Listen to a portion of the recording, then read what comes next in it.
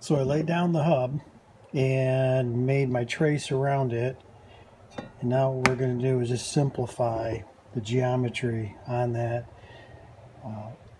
in efforts to save time.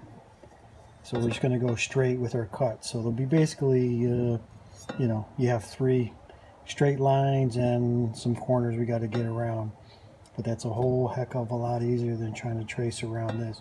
Doesn't have to be exact, obviously.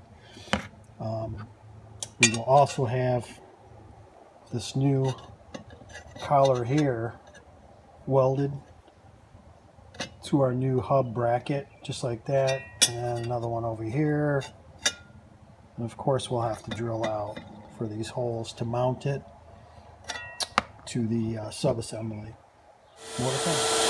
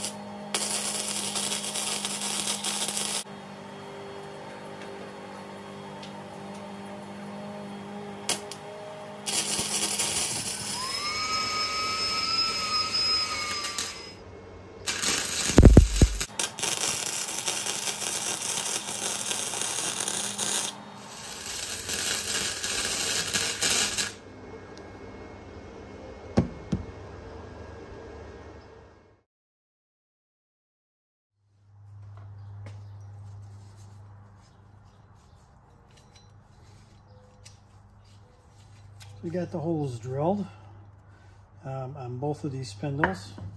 The other one I actually finished up. I drilled out all the holes here and mounted it up, and it worked great in terms of fit. Whether it's going to hold up or not, that's another story. But I'm going to go ahead and drill these out and rat tail them out if I have to. And we'll go ahead and get this spindle / hub attached to the tiller assembly, and we'll take it from there.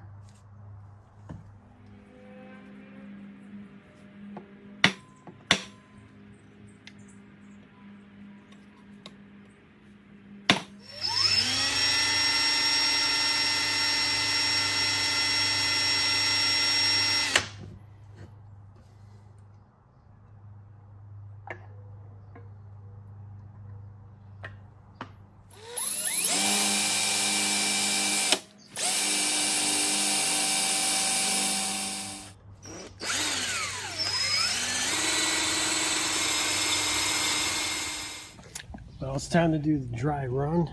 Our spindles are installed, left side and on our right side,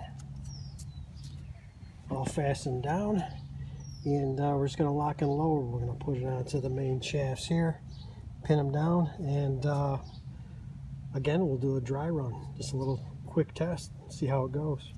Let's do it.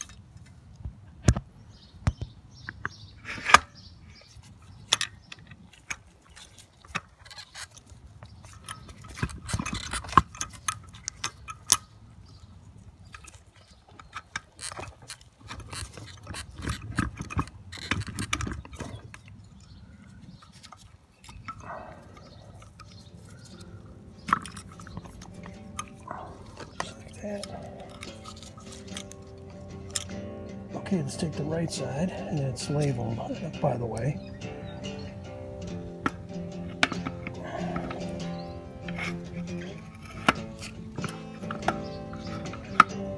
Okay, let's get our pin in place.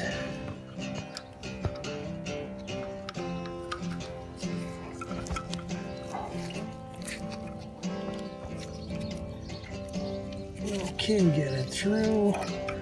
Let's get our cotter pin in.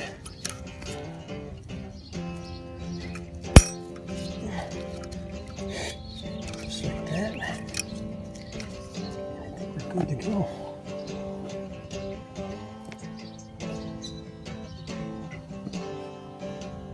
There's a fully assembled, installed assembly.